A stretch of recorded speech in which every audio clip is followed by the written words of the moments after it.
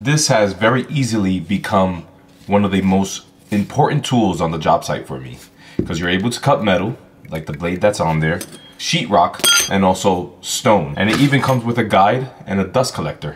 But there's one major problem that this tool has that I'm going to be fixing with this right here.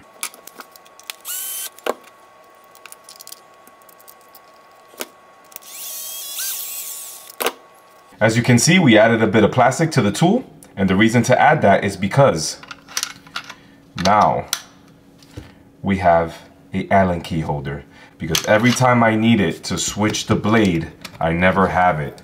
And I have nowhere to store it either.